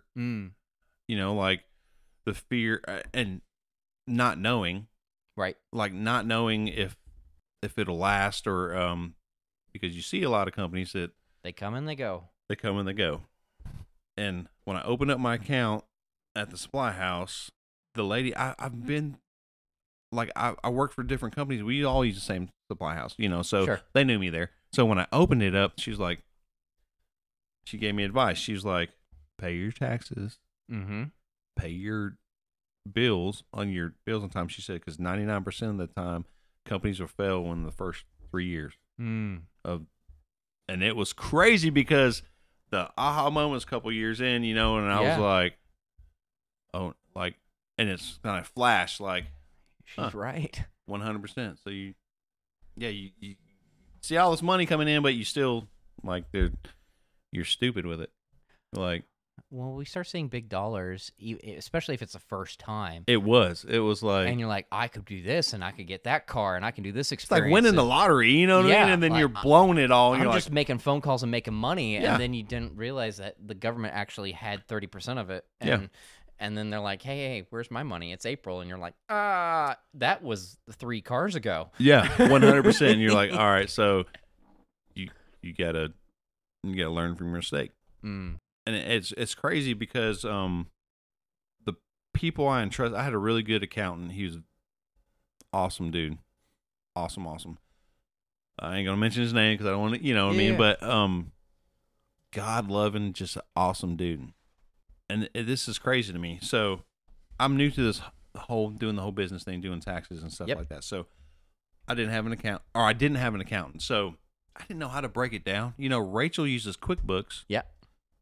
I don't. I'm old school. A piece of paper, and I'm computer dumb when it comes to stuff like that, you know. So I'm like, all right, piece of paper. So what I did is I took the my bank statements, like the end of the year, and the accountant said, all right, I need the breakdowns, you know, because I 1099 my guys. Okay. And that's a whole nother aspect to stuff or whatever. But you could W-2 1099. They're different things. 100%. Those are different things. So I had to break down everything. Yep. Or you said, like, give me a list of your profit losses, you know, all the stuff, and I'm like, what is that? Like, I don't know what that is. And he's like, what you made, what went out, supplies, and I was like, all right, cool. So what I did, I got my bank statement for the whole year. Oh, you went long way about it. I did. So, but here's the cool thing. For me to write down where every last red cent went, like, I wanted to know what I spent money on, like, and I broke it down to food, you know, supplies, right, vehicles, like every single thing, and you realize how much money you blew, how much money you could have saved, and where all your money's going. It's not just a big, humongous check with all this money and all this stuff, you know, like, yeah, you may get money on paper. Yeah. But where's it at? It's a humbling experience. I mean, 100%. Most people don't even do that with their personal budgets. It's crazy. You know what's crazy? The craziest thing? So I brought him this list. Okay. It took me a week. Golly. After work, I literally went through every single month. I was like, that's why nobody does business. It's hard. But it's crazy. For me, I personally want to see where every red cent's going. Yep. You know, and if eventually I'll probably, I don't have QuickBooks now. You know, I don't. I still break it down like that because I like being able to see where every single red cent was. And it's easier for me on paper. Like, okay, fuel. I spent a lot of money in fuel because I got like 3 company vehicles. Yep. A lot of maintenance, a lot of, you know, your a lot trucks of stuff. are big. Yeah. So you're not driving around a Prius. No. The anti-Prius. That's right. That's right. So breaking it down and all that stuff. Well, I brought him this list, and he was like, he looked at me funny, and he was like, "What are you doing?" And I'm like, "I'm doing it. I thought what you told me to do." He's like, "You were literally doing my job." Right. He said, "You are the only person that I've ever said something to that literally brought down every single red cent." He's like, "I know where everything went." He said, "I don't have to look up nothing. I wrote it on a piece of paper, like fuel, you know, Michael's income, like literally all my employees' income, all the categories, every single thing." Everything. And he was like, "You literally doing my job." I was like, "Well, it's because I'm scared. I don't know what to do. You told me what to do." So like, like, what I'm doing. And he actually helped me out.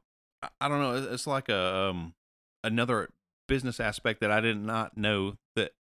I mean, yeah, it'd be easier with QuickBooks, like I'm sure. So like Maybe it itemizes everything anyway in QuickBooks, and Rachel tries to get me to do it. And I'm like, look, no, I'm good.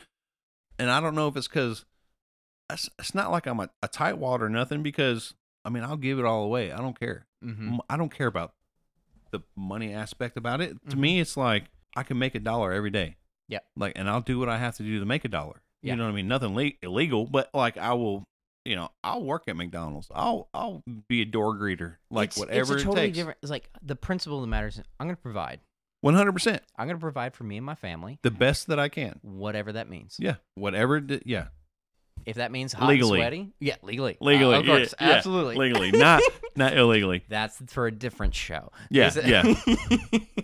There will be no names given during that show. This is all legal, but Yeah. everything within my power legally to do. Like, I'm going to provide for me and my family, and in your case, it's you and your immediate family and your sons and their families, and like there's a lot at stake. But you were out there grinding and putting like, I'm going to get hot and sweaty today because that's what's required. You know what's crazy though?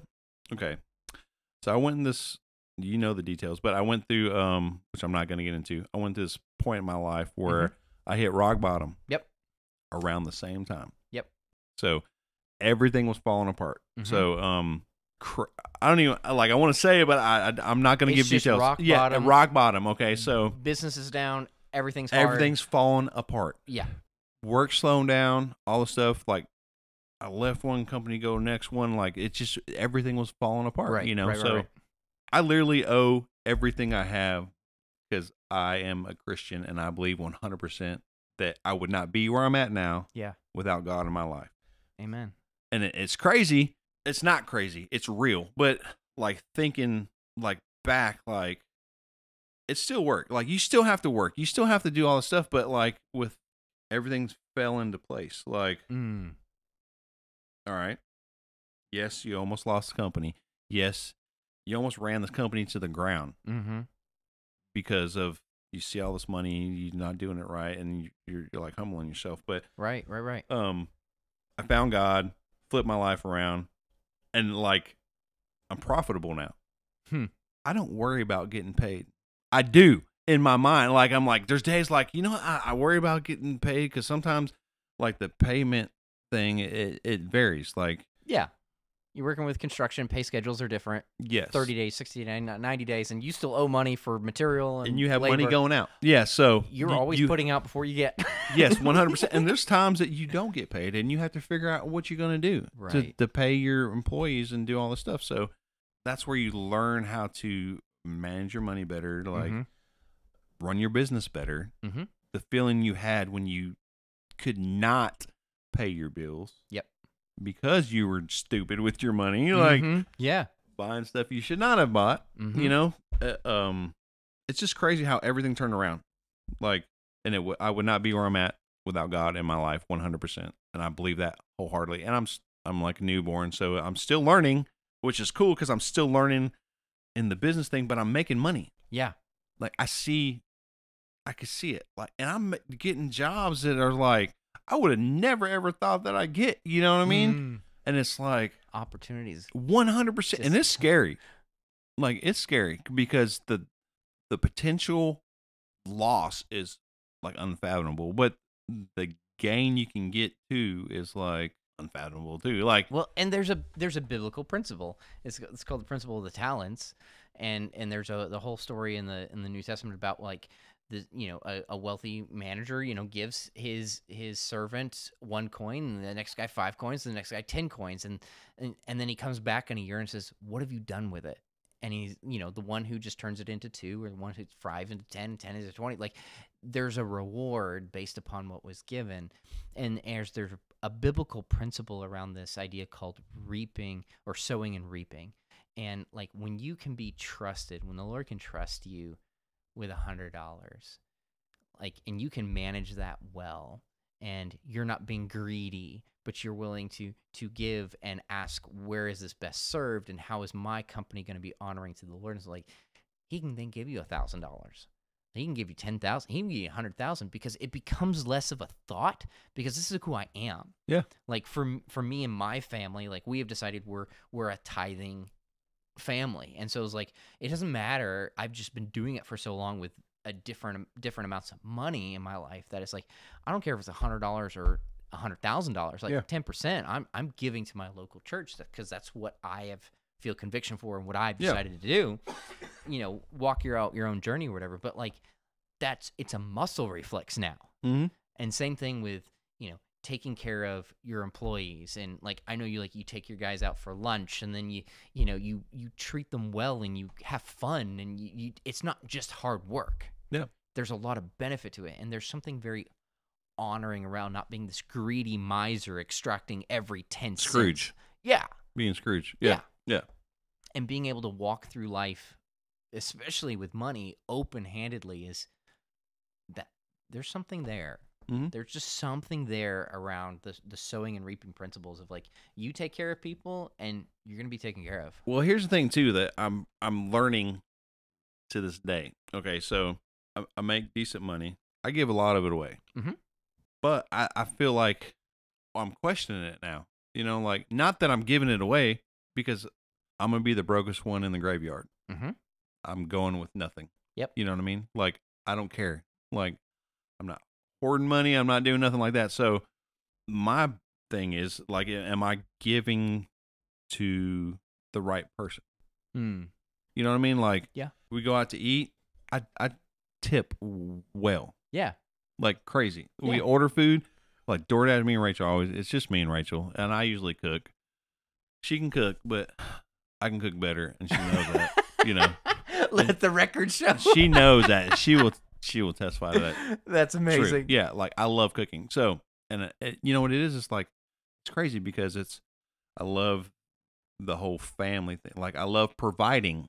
Yeah, that's the whole thing. So before, like it was okay, when I made good money when I opened my company and I was able to buy stuff, it's like, whoa, look what I can buy. Mm. You know, look what I got. It's more like a status thing. You know what I mean? Right. Flash it off. Yeah, flashy. Like, I don't care. You know what I mean? Like, yeah. And when I tip, it used to be like, and I didn't even tip like I do now. Like, it's crazy.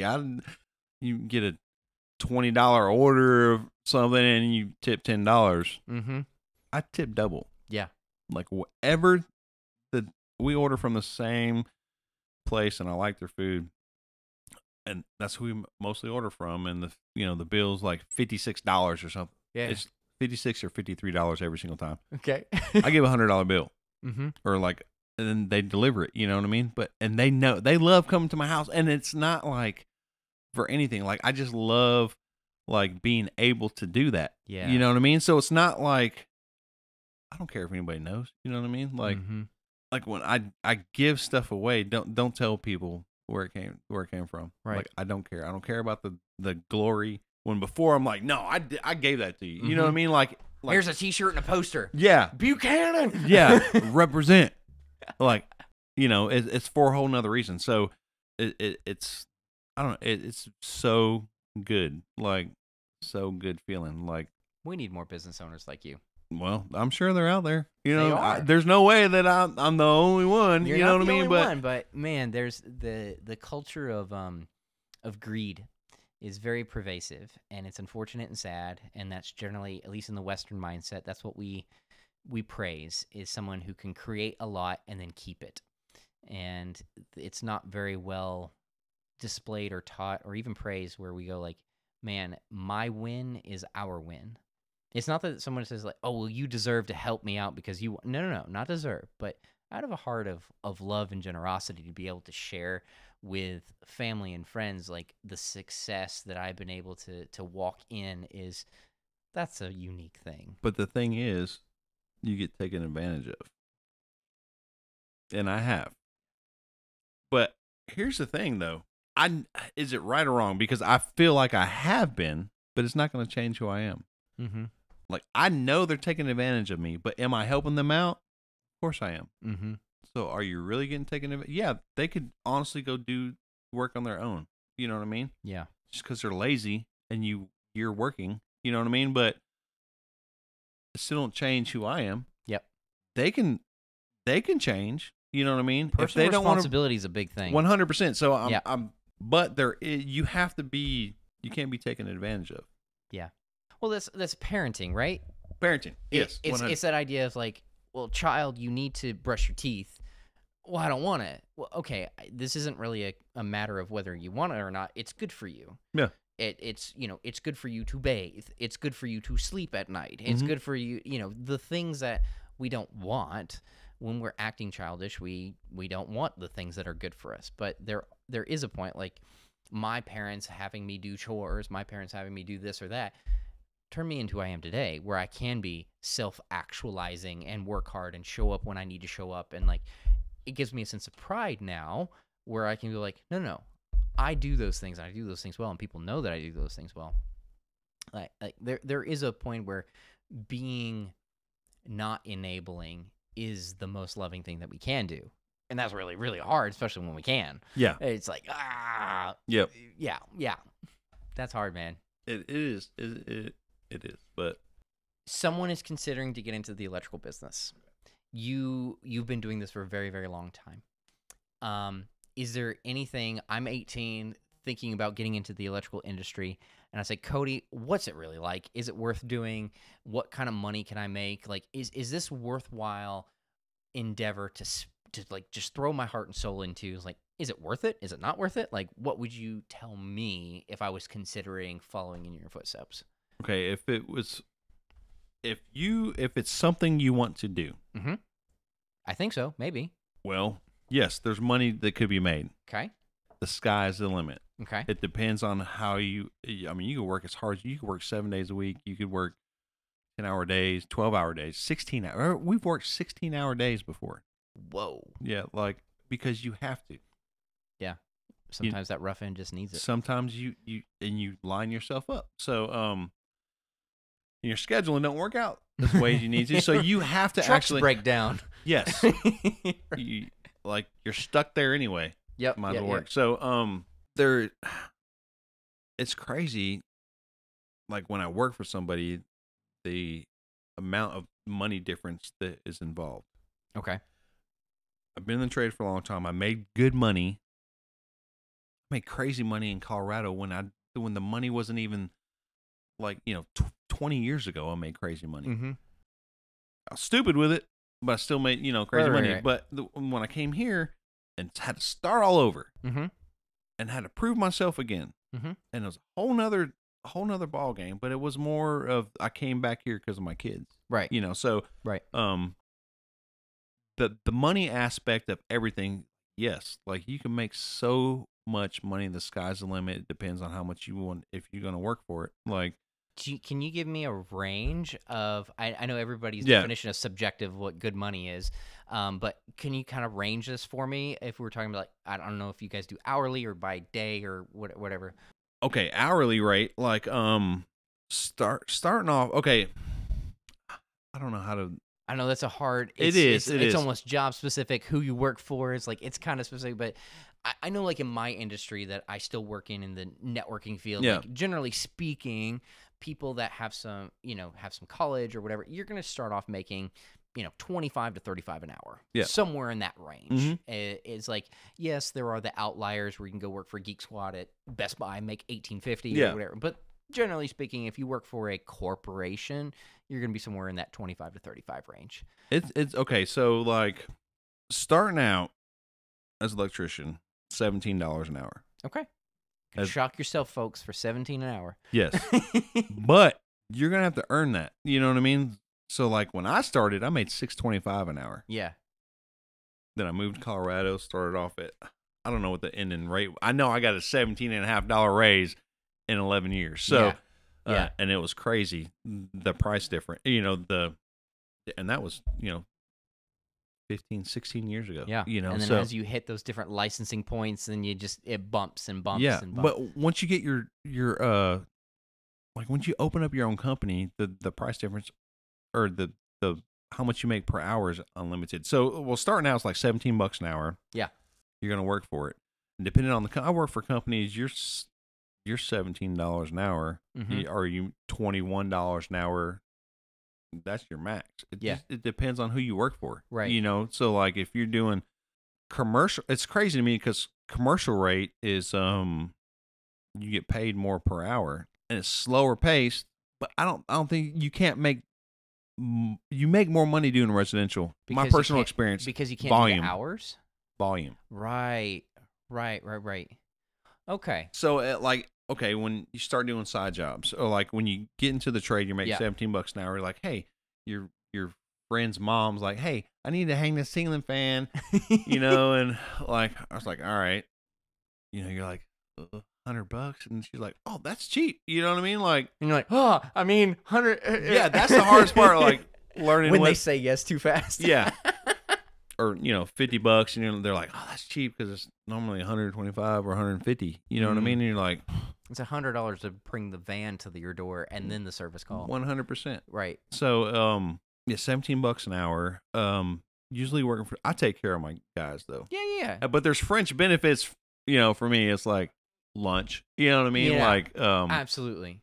Company vehicles. They get pay for fuel, pay for like everything. You know, like the nuance goes on and on and on. Yeah. I get that. So, but like if we're talking generally speaking, like $20 an hour, you know, $35,000 a year or whatever that is. Like that's for a learnable trade to have a starting off wage of something that's competitive in the market that, you know, I guess it's debatable in 2024 whether or not it's a livable wage, but the you know, within all the inflation stuff, it's really expensive out there. Yeah. But that's incredible to be like, hey, starting out, I'm coming out of high school and I'm going to work my butt off, but there's opportunity. Yeah.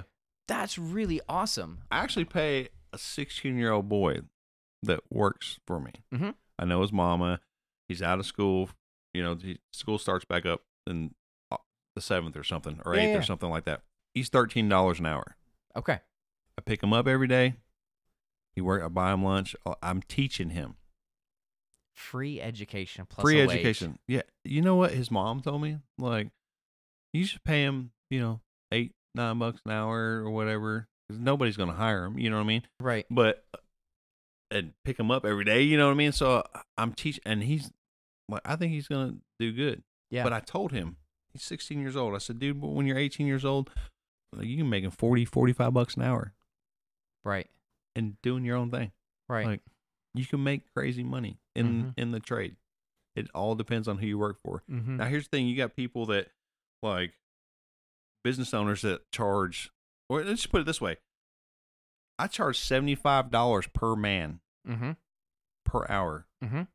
Even the $12 an hour guy. Right. Well, you have, I mean, you think but business. There's expensive. You have a lot of expenses. Like taxes, you know, and insurance and stuff. Insurance and bonding and quotes and all the but work. But it's not that much. Right. When you put it down on paper, owning your own company is so much better. Like fake little bunny ears, but it's so much better as potentially money. So literally the sky's the limit on how much money you want to make. It's how much you put in. You have the freedom to choose instead of it being dictated for you. You make your own time too. Yep. That's the whole being your own boss. Like, man, I'm not feeling good. But now it all changes when you have people working for you. Right.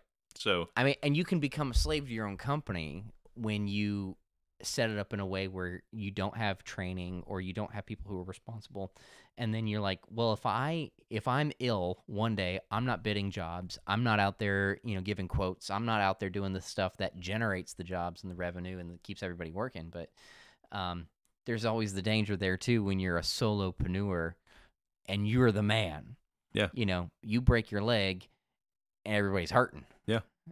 So that I can see the fear there as well. But like you said, the sky's the limit where you also have the opportunity to choose your guys' rates. It's like, man, I really want to treat them well just because I care. Yeah. And I'm like, I'm going to set them at this rate. And I don't have to. I could just absorb that. Yeah. But I can. Yep. That authority, that freedom, like, that's pretty special. It is, man. You create how much money you want to make. Yeah. As an employee. You want to make more money, then be worth more. Yeah. Like, it's so simple. Like, If It's not all about algorithms. No. If you want to make more money, prove you want to make more money. Yeah. I mean, I'm sure there's the sky. Actually, I don't know if there's a limit to how much money you can make being an electrical contractor. I don't know. I don't either. There's people out there doing government work. There's people out there doing entire countries. There's, I mean, they're laying new fiber lines between continents. So, I mean, I don't know. Union workers, and that's the difference. Okay, so I'll go real quick on the union, non-union stuff. So, okay. I moved here from Colorado. I worked for, I couldn't find a job. I had to start all over again. We wired the hospital. $12 an hour is what I got paid. Whew. Yeah. Coming from, I made $130,000 15 years ago, or 20 years ago. Well, however long, it's been a long time. So 18 years ago, let's say, a long time ago, in Colorado, coming here to making $12 an hour. Gut check. Yeah, but it wasn't it's never about the money. Right. It wasn't at the time, being with my kids. So built the hospital. Then I was like, man, my buddy said, man, you could test into the union. And I was like, shoot, I'll test into the union. You know what I mean? Like, I know what I'm doing. Yep. Like, I know the concept. I've made it all the way up. Yeah. So I was like, all right, cool. I'll test into the union. So I went and took their test. Mm-hmm. The union here down south is not as strong as the union up north. So they needed people here. Mm-hmm.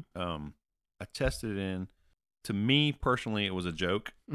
Okay. Yeah, I was like, man, really? Because they literally, I passed it, and they actually had a practical, which was cool, like bending conduit, 3-point saddle, 4-point saddle. Oh, cool. It was cool. 90. Like I bent my name. Yeah. And 2 sticks of pipe, 20 foot of pipe. I bent Cody. Like, wow. Yeah, it was kind of cool. I was like, man, is that good enough? He's like, no, you got to do a saddle. And I'm like, really? I just literally bent my name. And you want me to bend the saddle? Okay. All right, boom, boom, bend the saddle. But I tested in, but they needed people, so they were pretty much, if you had somewhat kind of knowledge, like they would help you pass the thing, So we just bring anybody and everybody. If you 100%. have some knowledge, we want you. I wanted to work on Fort Campbell. Was the whole deal. But the company I worked for, worked in Spring Hill it was a Saturn plant then, but I don't know what it is now, but it was a Saturn plant. It was like $30 something an hour. No, it's $42 an hour, but minus your tax or your insurance and all that stuff and your union dues and all that stuff. It ended up being like $26 an hour. Usually half. Yes, yeah. Like it was a lot. Then I worked at the car plant for a while, and that's 80 miles one way. Mm-hmm. Me and my buddy drive. That's and a hike. It sucked. Yeah. We worked 410s, which was awesome. Okay. I love 410s. Like, it was cool. So, my youngest son had a heart problem, and I told the steward, and I was like, man, I need to get transferred to Fort Campbell, because if not, then, I'm going to have to find another job. My son has a heart problem. I need to be close by. So they transferred me, and it's crazy the difference you make on a military base than a non-military base. It was like $56 an hour or something. The price difference was crazy, and we made like, I don't know, like $40 something an hour. I'm like, wow, the price was crazy. Yeah. I was like, man, this is awesome. But here's the kicker: the company I worked for went non-union. The biggest companies in Tennessee went non-union. Okay. Wolf and Travis, Harlan Electric. There's a couple other ones or whatever. I worked for Harlan Electric. The union, they're so like, you can't work for a non-union company, and they're slow paced. I got threatened when I worked for Harlan, when I worked at Spring Hill plant, because I was running pipe too fast. They have a certain hourly quota, and they do. Like, causing problems. Yeah, and it was crazy because, like, for me, I'm there to do the job. You know what I mean? It wasn't about how much. Okay, you do a bare minimum. Like, no, dude, I'm there. Like, I'm there to work. I'm not gonna goof off. I'm there to work. Right. So, right. I legit got threatened. This old timer who drove up from Alabama every day in the union in a pink Cadillac. Oh My goodness. He stuck up for me because they said they're going to jump me out in the car lot or in the parking lot. I'm like, because I'm running conduit, you know what I mean? And I was new to the union, so they were like, the new guy showing me up, and I'm like, dude, I'm not. It's not about that. I just want to get we're here to do a job. Let's do it and get out of here. You know what I mean? But that's the whole mentality with the union. Well, old timer saved my butt. Then I got transferred. It was legit for my son's heart problem. I didn't care about getting jumped. I mean, I'll take an ass whooping just as well as I give it. You know what I mean? Or butt whooping, sorry. But like it didn't matter, you know. So when I got transferred to Fort Campbell and I made all this money, the company I worked for went non-union. I worked for them for like 3 months afterwards, and for non-union, still had my card, still paid union dues, did all the stuff. They offered us more money per hour, all this stuff. We stick with them. Well, the union was like, you can't work for any non-union company. You need to come sign the books, the union books or whatever. And the problem is there was no union work. So and that's the problem with the unions. They wanted commitments, but no payouts. And 100%. If you have no work, you know what I mean? So, of course, if I come sign the books, I'm not working. Right. I'm not providing for my family. Yep. You know, so that's, for me, the union's good for some people, but not for me, because if you're old school, you want to retire soon, the union's awesome because you work slow and you have awesome retirement. For me, it's not that. I'm there, still young. I still want to run. Yeah. I still want to do as much as I can. Let me get that 12-hour job done in 8. Yeah, 100%. Go home. Yeah. Get paid for 8, for 12. You know what I mean? Yep, like let me just do it. So for me, the difference between union and non-union was like, it wasn't for me. They were more about a paycheck than a career. Don't rock the boat. Stay steady. Just do as you're told. Yeah. Like, and I don't want that. Yeah. Like, I want to better myself. I'm not there for just a job. I love what I do. Yeah. My grandpa always said, do something that you do for free. Yeah. That's good, man. And I do it for free. You know what I mean? So it's like, I don't know. Like, the potential money is crazy, endless, like legit. I love it. There's no limit. I love it. That's awesome. I mean, the optimism in the it's like, it's up to you. Yeah. Make your own destiny. Yeah. And I love the mentality around creation versus give me a handout.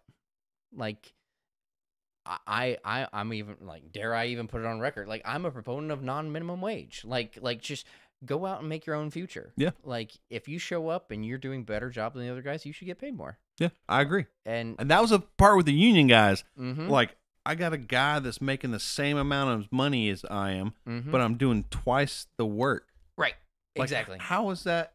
That's not fair. Reward you know what I mean? Based upon productivity, 100%, skill, authority, whatever it is. But like, I am a capitalist in that sense, where it just goes like, make your own future. Yeah. I mean, I guess the slang way to say is like, make your own bed. Like whatever you build is what you're gonna get. Yeah. And if you work at like doing electrical work, or you work at any aspect of your life, like you want to do better, being a mechanic, and you strive to be better, you're going to be better. I mean, you got to work at anything you do. Be teachable, learn new things, and go get it. The limit, well, you know what? Like, the sky's the limit on anything. Really? It really is. There's no... I mean, there's a cap to... I mean, I don't know. McDonald's had to start somewhere. Well, that's right. You know what I mean? Like I am an advocate very similar to you. Is like, there's somebody making $1 million a year in every industry. 100%. Like, I don't care if that's in... I'm holding up a pen right now. Like, I don't care if it's in pen manufacturing. Yes, this is only $1 or whatever, but like, somebody either patented the idea, came up with the packaging, came up with the process, maintaining the company. Like, somebody is making $1 million a year because of that. Yeah. And I'm totally with you. You show up, you work hard, you have a vision of what you want to create, and it's endless. Yeah. Cody, this has been a way longer conversation. I know. I never expected, dude. I love it. Like, Yeah. getting all the details and the nuances and stuff like that. But like, what's your plug that if somebody wanted to do business with Buchanan Electric, like where can they find you? How do they get connected? Do you want to be connected? Like, well, here's it. Well, give me a call. All right. Like 931-624-8743. You heard it from the man. Yeah. If I don't answer, leave a text message or voicemail or send me a text. Like I will get back to you. All right. You know. Well, if you're in the Middle Tennessee area and you have electrical needs, like Cody's your man. Yeah. If I can't do it, I'll point you to somebody who can. I love it. Yeah.